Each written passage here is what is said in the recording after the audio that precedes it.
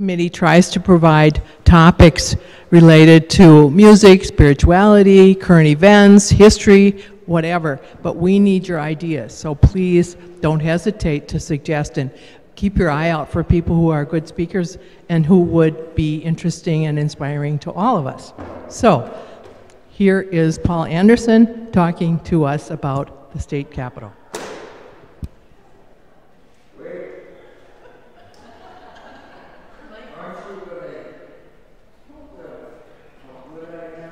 What a wonderful husband. Don't go away. I'm going to need your help.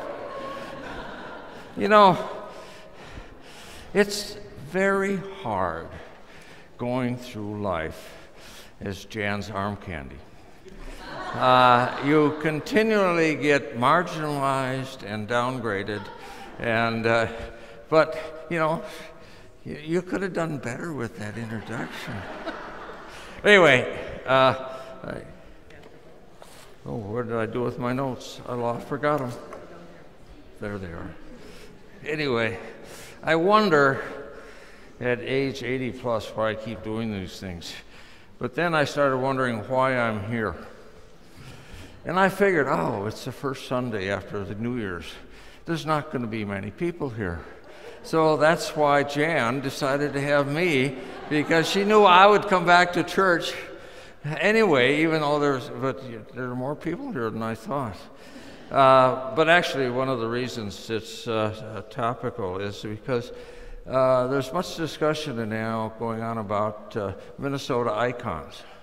You know, there's the state seal, there's the state flag, and there's the discussion about the remodeling of the state office building. So there's some discussion about, I don't know how to move this now. Ah, there we are. About the remodeling of the state office building. And I talked about the Capitol restoration probably about 8-9 years ago. And Jan thought it might be good to revisit that restoration project and see whether it worked and how well it worked. And what are some of the things that came about because of it. Now, I am unapologetically I wouldn't say a jingoist, but at least a chauvinist when it comes to the state of Minnesota. I love our state. There are so many good things about it. And one of the good things about it is we have one of the 3 or 4 absolutely best state capitals in the country. Now, it's not the biggest, it's not the most common. It is pound for pound in its design viewed as one of the best. And it's designed by a Minnesotan, Cass Gilbert. That's where Cass Gilbert got his start, really his national reputation. And he went on, and some of you don't realize that he was the architect for the Supreme Court building in Washington, D.C. So a distinguished career. He put his whole heart into this building. He wanted it to be special, and throughout his life, he saw it as being special. It's our 3rd state capital. The first one started as territorial capital, was expanded, and burned down. I think that it was because of the heated discussion over whether to repay the railroad bonds that were issued in 1857, and so many people took advantage of them and scammed the state that and I'll talk about that a little bit more on Pillsbury, that the discussion was so heated there was spontaneous combustion in the chamber and it burned down. They built a second capitol and it was too small, but more importantly, it was hazardous to one's health. The fumes from the coal boiler permeated the building so that it was basically uninhabitable. And so, but that was a good thing for Minnesota because they decided to build a 3rd capital, and it was in the 1880s. Yeah, 1883 they started talking about it. In 1896 they started it. But it was a time when Minnesota was trying to put itself forward, and the idea that we belonged in the United States as a state, and we were going to show it through our state capital, and we did. when it was opened, it was widely regarded as one of the most iconic and best capitals in the country. Things that made it, if you go to that capital, you will see it personify the type of government we have in the United States, because you have the executive there, you have the legislative, and you have the judicial. And so it's a civics lesson. And actually, I'm going to have available to you afterwards, Cass Gilbert designed it as the people's building. And he knew we were a nation of immigrants. So throughout the building, I underestimated the crowd today, but I've got some copies of the sayings that he placed around the building, and Jan will distribute them later. But they are statements from our founders and our iconic leaders that say what our democracy is about. So this building is truly a wonderful symbol of our democracy.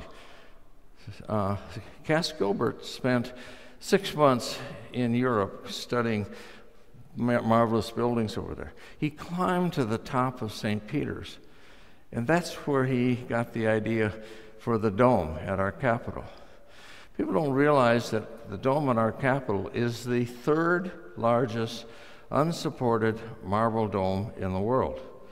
St. Peter's is first. Oh, no, I misspoke. It is the second largest dome. St. Peter's is the first, our Capitol is the second, and the Taj Mahal is the third. So when you look up at that dome, you're looking at truly an internationally significant building.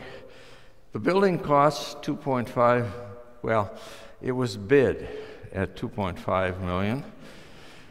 There were cost overruns. It actually cost 4.5 billion.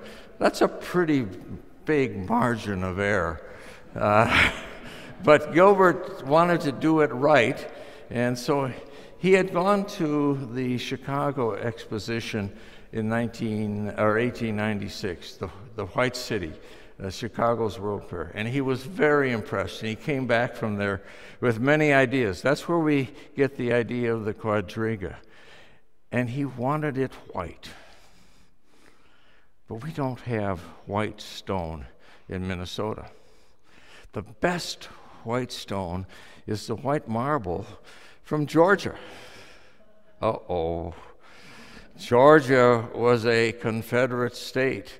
This building was built as a memorial to the veterans of the Civil War who fought on the Union side for Minnesota. People don't realize that Minnesota was the first state to volunteer troops for the Civil War. Governor Ramsey happened to be in Washington, D.C. when Fort Sumter was attacked. So he went down to Lincoln and volunteered Minnesota troops. I was giving this speech to a group that included some people from Massachusetts. And they went after me, said, "Sir, no, you're wrong. You're wrong. It was Massachusetts that volunteered the first troop." I said, "No, sir, you're wrong." He said, "We didn't have the troops. Ramsey didn't have a regiment to volunteer, but he volunteered it anyway." And so Massachusetts was second to Minnesota when it came. And so now you're going to put Georgian marble, there it is, you can take a look at it, in the state capitol. Well, if you look at the Capitol, you'll see that the base is Minnesota granite. But on top of that Minnesota granite base is the white marble, which makes it the wonderful building that it is. And we brought in stonemasons from all over the country. Many of the best were in Georgia. The grandfather of Marvin Anderson, an esteemed former state law librarian, came to Minnesota because he was a stonemason who worked on that building. So there were many artisans who came here and participated in it. I could go on for 2 or 3 hours. I just love that building and tell you all the nuances, but I gotta restrain myself. And so, why did we need to restore it, and what were the impacts? One, the exterior marble, which is nice, was falling off. literally falling off. It was a safety hazard. My good friend, and the inside was falling down too. My good friend, Representative Dean Erdahl, has a classic thing, you can get it on the YouTube, where he was at the House of Representatives and brought in a piece of plaster that was falling down. And he said, now, you know, if you want to walk in this building and run the risk of being hit by falling plaster, don't vote for this restoration bill. And it took a long time to get it passed. There are some troglodytes, that's what they are, who serve in the legislature, and they were not going to, okay. Now I'll talk about Valenti now. Valenti lacked the vision to see what was needed on that building. When the carpet was deteriorating in the governor's reception room, he suggested that one of his staff members seek out Rudy Boschwitz at Plywood, Minnesota, and get some carpeting from Plywood, Minnesota. Fortunately, that didn't happen. But the current restoration project came together in about 2011, 2012. Governor Dayton got behind it, and some key people from both sides of the aisle in the legislature said we need to do it.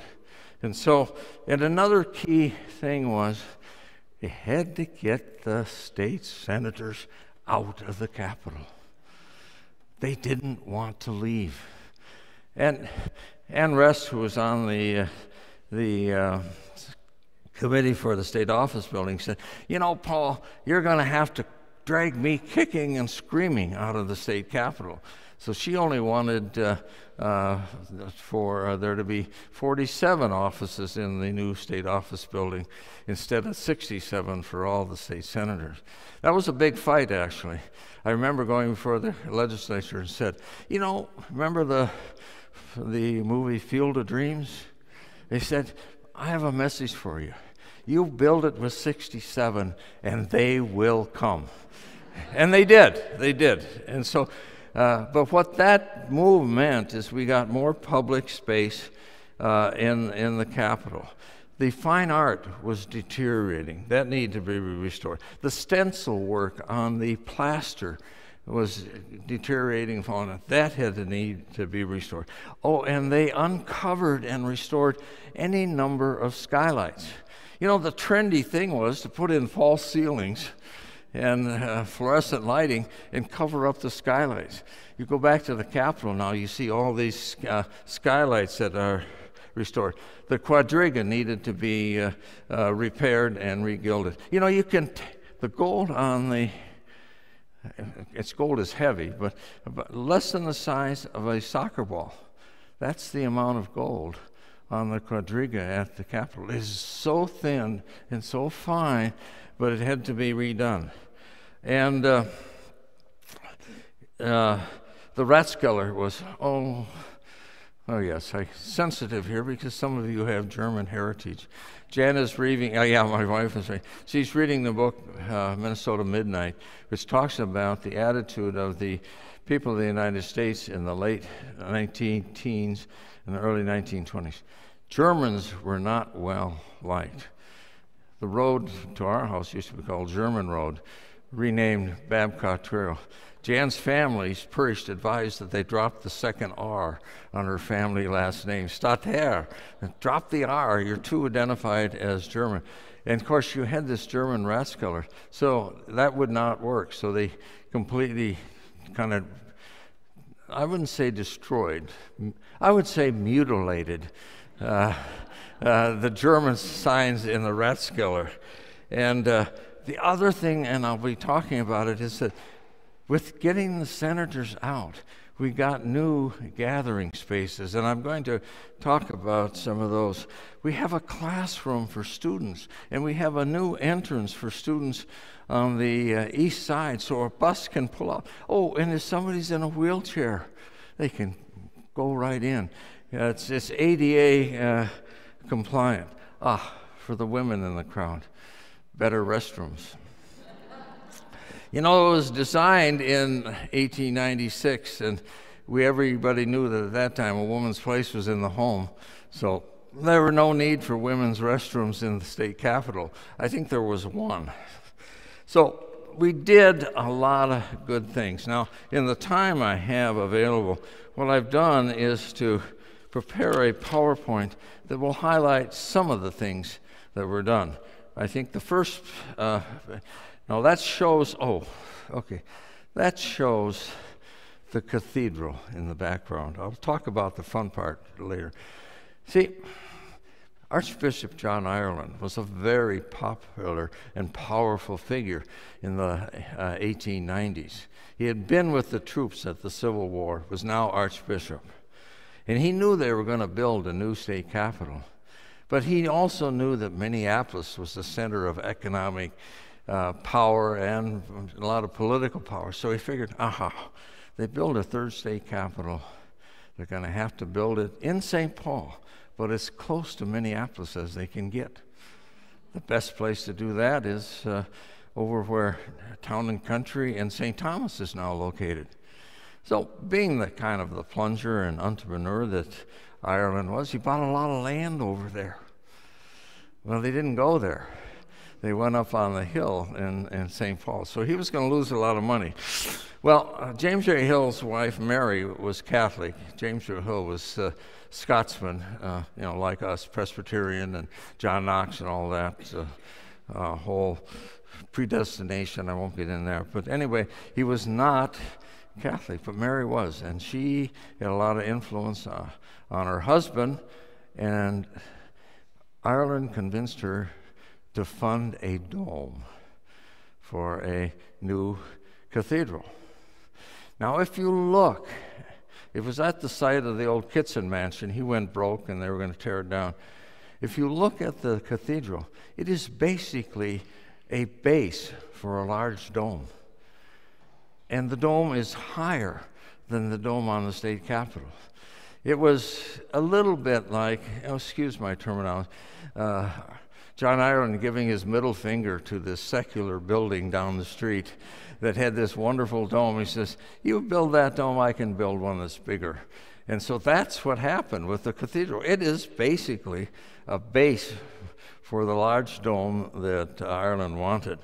Now, in the front part of this picture is now I'm going to transition to some of the things that I'll comment about the restoration. What I'm showing there is the front area of the cap. That used to be a street. And if you can remember, there used to be parking meters there. But when the legislature was in session, they were covered, reserved for state senators. The senators didn't want to give up their parking that close. That was a fight. But now there's not traffic. It can be open to traffic. But that has turned out to be a gathering space on the front of the steps of the Capitol that people use. Here is Cass Gilbert. He was the architect, and as I said, he designed the Woolworth Building, which at the time was the tallest building in the world. And here's the dome, and I'm going to go. There's the crystal ball. That can be lowered and cleaned. It's not lowered. It's only lit on the 11th of May, which is Statehood Day. But it gets dirty. And so here you see it being brought down during the restoration, and they're cleaning all those prisms on the chandelier. This is the art. This is in the rotunda. There are, okay, I'll get to this a little bit later. There aren't too many women portrayed in the Capitol. And a lot of them aren't fully clothed.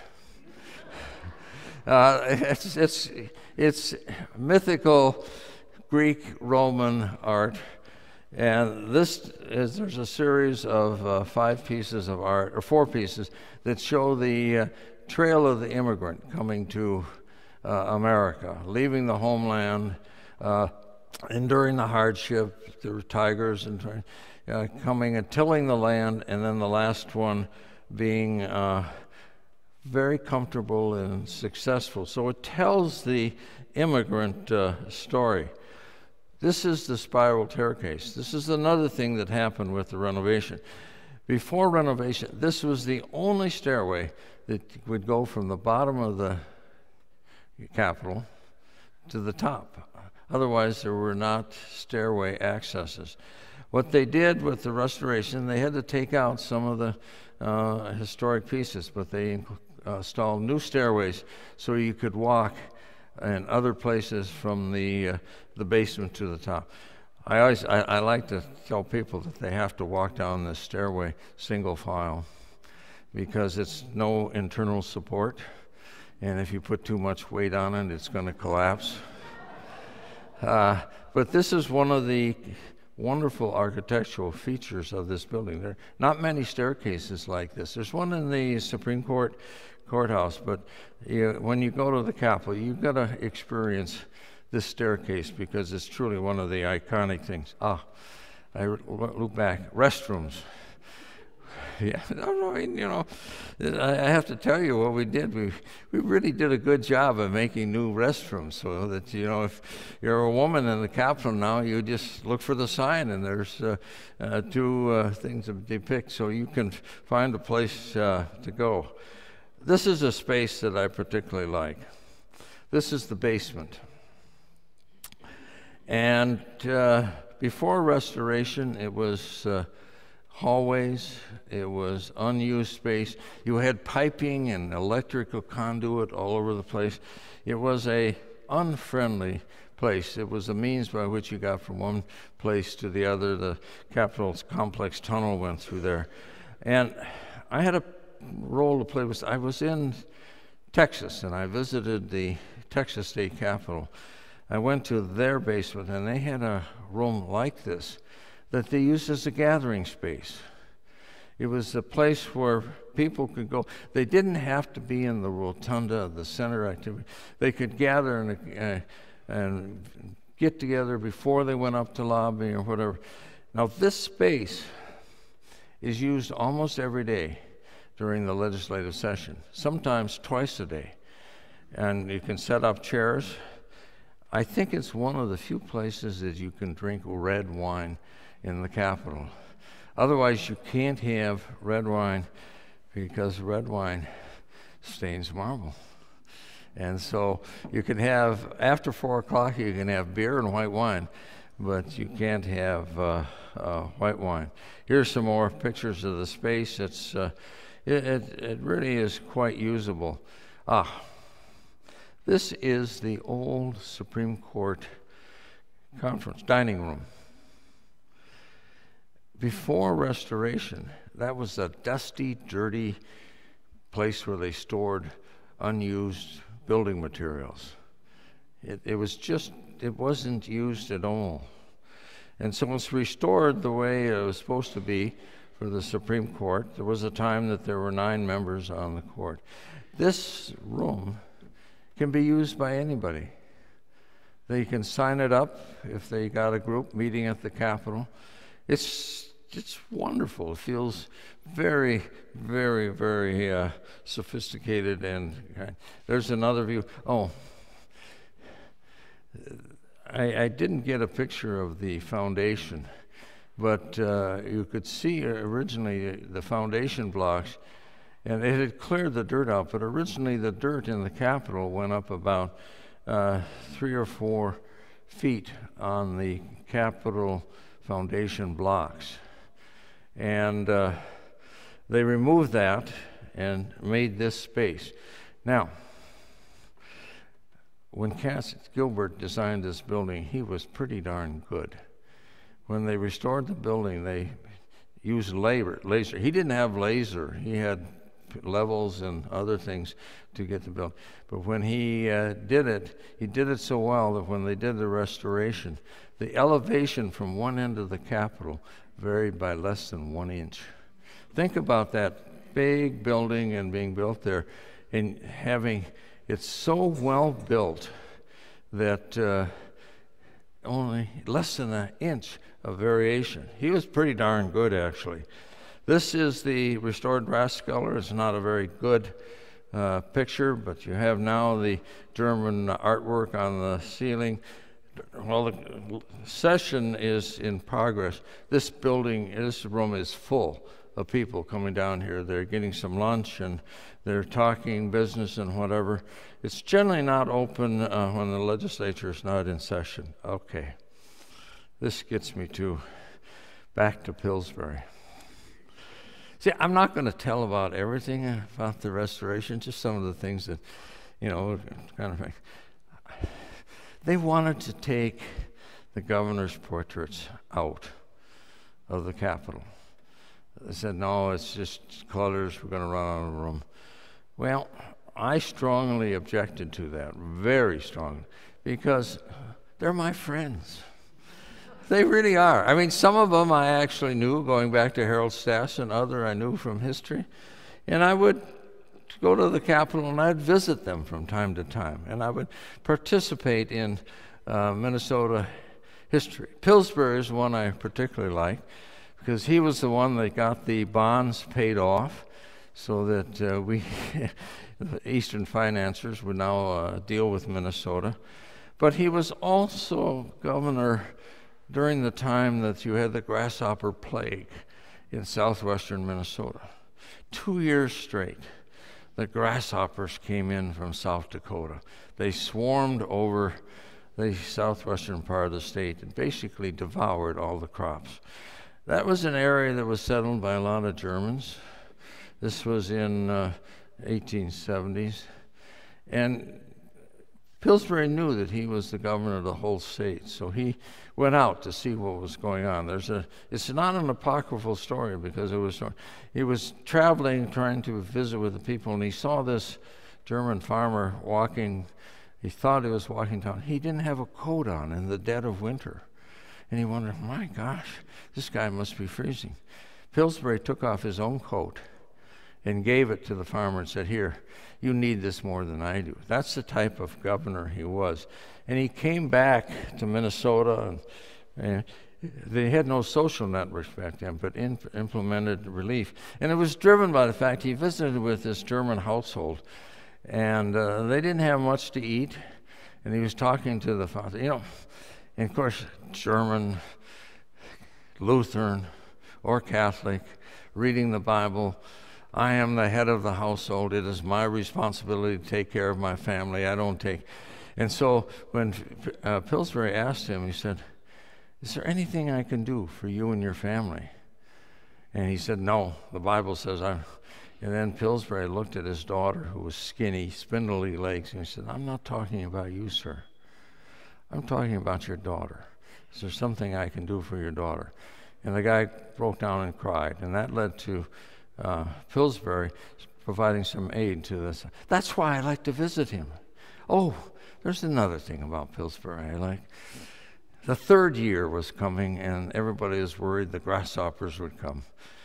And this was back when, kind of before Darwin, when he took the Bible literally and whatever, and believed in the Bible. He said, what we need to do is to have a statewide day of prayer for the people in southwest Minnesota. We need to pray that the grasshoppers will not come and that they'll have good crops.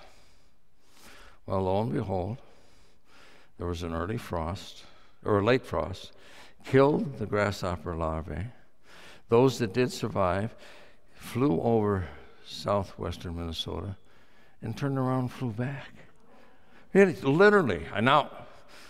I have different attitudes towards prayer than some people do, but, something worked there because that year they had a bumper crop and they were able to feed their family.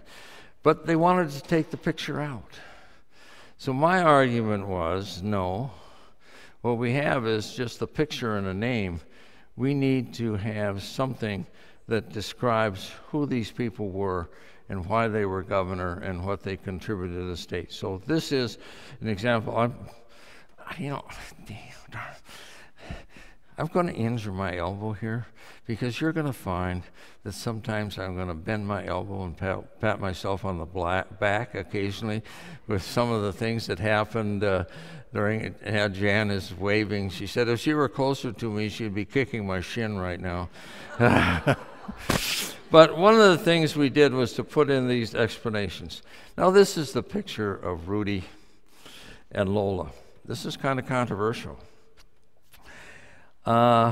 Rudy served 2 years, and then he lost, and he went to Vienna, and he came back. And his first portrait was a picture of a man standing and with the iron range pits in back of him. Now, Arnie Carlson always, Rudy didn't like that picture. Arnie was always of the opinion, because Rudy was in Vienna, Rudy's brother George stood in for him at that picture, and the picture looked more like George than it did at Rudy. So now Rudy had a second run at governor, and he wanted to have Lola in the picture. Well, you don't have your wife in the picture with you as the governor. Well, he said, Al Quee has his horses. Why can't I have Lola? And there was a big controversy. Finally I went over for the dedication of this, because Lola and Rudy were very much a team. He really loved his wife, and they worked well together, and I thought that, he should have, he had deceased by this time, but Lola should be with him. So, ironically, when we were restoring the Capitol, Lola was only one of three women depicted in the Capitol when he did the restoration. I mean, she was a definite minority, so I could make a point of it. Now, here's Tim Pawlenty. He's in a kind of a remote corner of the Capitol. I know Tim. I knew him way back when he was working for Durnberger. He will not be remembered as one of our better governors. The last 6 years of his term, he lost his vision for the state of Minnesota and started focusing on national office. But he did some good things, especially during his first term with respect to water and the Great Lakes Accord. And somebody at the Historical Society did his play. This is the new one. The old one was absolutely horrible. All it did, the person who wrote it must not have liked him, but all it did was depict his defeats and failures. And I went to Steve Elliott, who was head of the Historical Society at the time, and said, "This is a disgrace. Your office should not be behind something like this." Tim Pawlenty was elected governor of the state twice. He did some good things. He may not be one of our better governors, but he was governor. You got to revise it. And now they have a revised thing that is much more complimentary to Tim. Now, on the third floor, we have a display that depicts Native American history. The Native Americans were not very popular in the state in the 1890s and 1900s. They were viewed as savages and were renegade. But what happened is during Restoration, the Mendawak Sioux at Prior Lake and the Smithsonian put together an exhibit on why treaties matter and Native Americans. I suggested to the Commissioner of Administration that they display that in the Capitol during the opening. He did better than that. He bought it and made it part of a permanent exhibit up on the third floor, so you get to see it there. And this is part of what's happened on the third floor. This is a room. It's used as a caucus room for it used to be legislative offices. You have pictures of Islamic Americans. It's a very usable space for the legislature session. This is a side conference room that's also used. You can check them out and use it as public space. This is gallery space. This used to be offices for workers for the senators, and is now a space where they have rotating works of art, and you can have receptions there. Only white wine, though, even though it's a wood floor. And this is a space that I really like. It used to bother me that when lobbyists came to the Capitol, I would see them sitting around on the floor on their coats. There's no place for them to go. This is the lobbyists' lounge. There is a place for them to go. In the basement, we have lockers where they can put their coats and others. But this is a place where they can just go and relax as they're waiting to. And so it's a very well-used space. This is the Cass Gilbert Library. I was originally of the opinion to put doors on this room. I was overruled, rightly so, because it's open, and you walk through the Capitol, you can go there. There's lounges, there's a chair. Now I'm going to talk about the art in the reception room. You know, I got to move on. And when we were doing the restoration, Governor Dayton said, I think we should take these Civil War paintings out of the governor's reception room. They depict violence. There's blood in the most famous one is the Battle of Nashville, where Minnesota troops charged across an open field of 400 yards and defeated the army of Hood. A very spectacular effort. You have at Gettysburg, you have Battle of Chickamauga, and you have Little Rock. And so I said to the committee, let's take the governor's letter as a suggestion, not a mandate. He is suggesting that everything is open for discussion. So it's open to discussion what we do with these pictures. And then I went down to the Adjutant General, who I knew, and he told me, he says, you know, I always bring the new National Guard troops up to the governor's reception room. I talk about the history of the Minnesota regiments. And I said, okay, I want you to write a letter, and I want you to come to the art committee and tell you what this art in the reception room means to you and how you use it. He did. Game, set, match. It's over. They're still in the governor's reception room.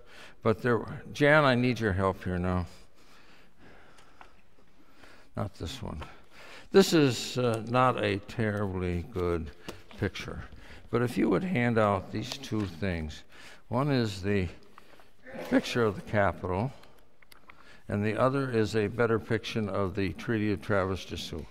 I didn't bring enough. I thought this was going to be a smaller crowd. I apologize. I mean, I didn't realize you'd come out to hear my somewhat dated presentation. But anyway, this picture used to be behind where the governor made his announcements and press conference. It was behind me when he announced my appointment to the Court of Appeals. And I referred to it very proudly. I said, my ancestors came to Minnesota in 1855 because of this treaty. The land was opened for settlement, and this is where people went. It was very offensive to Native Americans. They were robbed. 6 cents an acre, 3 cents of which went, you see there's, you get thinking around, there's a whiskey barrel off to the side. That's where the whiskey barrel treaty, there were 3 treaties, one for the Native Americans, one for the government, and one for the traders. And the whiskey barrel treaty gave the traders, I'm getting a signal. Oh, is that what you mean? Oh, that's the signal you want. Not this. This is the signal you want. Okay. Anyway, it was very offensive. I referred to it with pride, but ultimately came to realize it didn't belong there. This is an interesting picture. Father Hennepin discovering the Falls of St. Anthony. No, we have to relabel that. Native Americans knew it was there for 10,000 years. So it's at the Falls of St. Anthony. But this is not an accurate picture for a number of reasons. At the time, there was an island out there in the middle. It was a sacred island to the Native Americans. And that's what the women would go to give birth and whatever. But this picture was there because of, on Ireland, he wanted some religious symbolism. But you couldn't have this heathen icon island in the picture, so it's gone. Now, if you, Father Hennepin was a legitimate hero. He really did some good things. And he did write about, on occasion, the Native Americans were women, were not clothed from the waist up. I have a closer up picture of the Native American woman, but my wife said, Jan said, Paul, this is church. you can't show it. I said, well, okay, it's good enough there. And so Father Hempton did write about the way women dress, but not normally. Think about mosquitoes and cold, okay? That's not the way they dress. And so we were going to take this picture out of the governor's reception room. The Catholic Church went ballistic, and they wanted to come and meet with I was co-chair of the Art and Capital Committee, meet with us. So they met with us, and Jason Atkins, a really nice guy, said, you can't take it out. It belongs there, it's historic. And if the picture of the Native American woman is offensive, just paint over it. You can just paint over it. I heard him say that, let that statement hang out there for about 45 seconds, and said, Jason, am I hearing you right? You are proposing that the Catholic Church and the state government of Minnesota participate in a cover-up? Are you sure? Are you think that the state would be willing to, engage in a cover-up? I mean, if you want to come with that to the governor and the legislature, you're welcome to, but, it's going to be described and viewed as that. Game, set, match is over. Here's some of the restored art. This is Socrates lecturing to one of his students. This is some more restored art. See, the problem this is in the Capitol courtroom. Think about a bunch of old, middle-aged, older lawyers smoking cigars as they're making an argument to the Supreme Court, and that smoke wafting towards the ceiling, and it has to settle someplace. It settled on these pictures. They were pretty dull and uninteresting. This is a point of pride for me. Take a look at these two pictures. See, these are the doors that go out to the balcony. And originally, you see this lip there? They had this lip that made that balcony pretty inaccessible. Now, the Historical Society, in its kind of prototype remodeled a couple of these doors with this lip. And I said, wait a second. When I leave the court and I want to address the gathering, adoring throngs, I want people to be able to get out to the balcony. And they said, if somebody's in a wheelchair, they can't get out there. What if my mother wanted to go out there? She couldn't get out there. It took 8 months of lobbying and work to get it restored to this. And one of my most proud moments during the restoration ceremony was when I was walking by here and I saw a young man in a wheelchair, and this area was open for viewing. He was in that wheelchair and just right out on the balcony. I said, this is the way it should be. I got to hurry up now because it's changed from this to this. We designed new space for the press. This is the press conference room so that they can go here for press conferences. These two pictures go together. This is Warren Berger. That is Harry Blackman. Wait, that's Warren Berger? Yeah, that's him. Doesn't look like Blackman. They were going to put the Minnesota Twins in the alcoves on the entrance to the Supreme Court chamber. But Harry Blackman wrote Roe versus Wade. They went ballistic at the thought that Harry Blackman would have his bust in the Capitol. So heated is that's where it was supposed to be, now the monitoring device. So there's Blackman, there's Berger, but there's not Blackman. I think Berger was a better justice. And this is my last one. We are getting more women into the Capitol. This is one of the most recent additions. This is Nellie Stone Johnson, an iconic figure in civil rights in the state of Minnesota. She was to the forefront of trying to get equal rights, and now her statue is in the Capitol. She is one of more women getting in the Capitol. And I better, by the way, here's some marble. I got another story. When Did any of you ever read George Suchery in the St. Paul paper? He's a curmudgeon, a bit of a grouch, and he likes to complain about things. And so he wrote an article complaining about, what's going to happen to the marble that's, taken off the Capitol, and saying that we are insensitive. The day before the grand opening of the Capitol, Ted Lentz and I spent 3 hours in his garage breaking up marble so that when people came to the opening, and if they wanted to take a piece of marble with them, it was given to them for free. So there are a lot of pieces of marble that serve as paperweights in the back of garages and closets, but there are a number of people in the state of Minnesota who have a piece of Georgian marble from the restored Capitol. Okay, questions? If you want to ask a question, give you the mic so that they can pick it up on the... Actually, I'm a teacher. I don't need a microphone. I would like to compliment you. Years ago when we had the bash, I bid on a tour of the Capitol, and you took several of us there. It was the most fabulous field trip as a teacher that I have ever been on. So thank you, thank you. Jan, by the way, Cass Gilbert saw this as the People's Building. And he knew in the turn of the 19th century we were a state of immigrants. And so he put a lot of quotes up on the wall that basically told about what our American civil democracy is about. I'll set them on the chair. Jan, you can set them on the chair over. You can pick them up afterwards. But this building is to basically say who we are as a country. You're welcome to take one. I underestimated the crowd.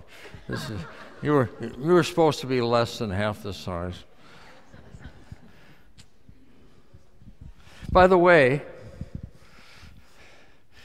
if you work at it and treat me nicely, I might do it again. I am not as spry as I used to be.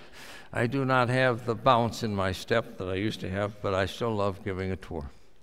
Thank you for all your work in the restoration. One at the end restoration of January, by the way. And fighting a bunch of the battles that needed to get done on the artwork, because that's near and dear. They used to, after the restoration was done, have a sunset tour. You could buy tickets to go up to the Quadriga. That's been off You don't again. need a ticket. Well, they suspended it during COVID. Is it on Yeah, no, again? you can go up there now. Oh, you can? Okay. Oh, yeah, it's part of the regular tour. I used to be able to go up there myself, but they've restricted that now on. So when I give tours, I tack on to a regular tour that goes up there, or if I have a larger tour, I really pander to the docents at the Capitol. I mean, when I need to, I can pander, and because of that, they treat me well, and so they often will let me take groups up to the Quadriga. 135 steps, getting harder for me as I get older. Anyway, other questions? That's it, huh? Thank you.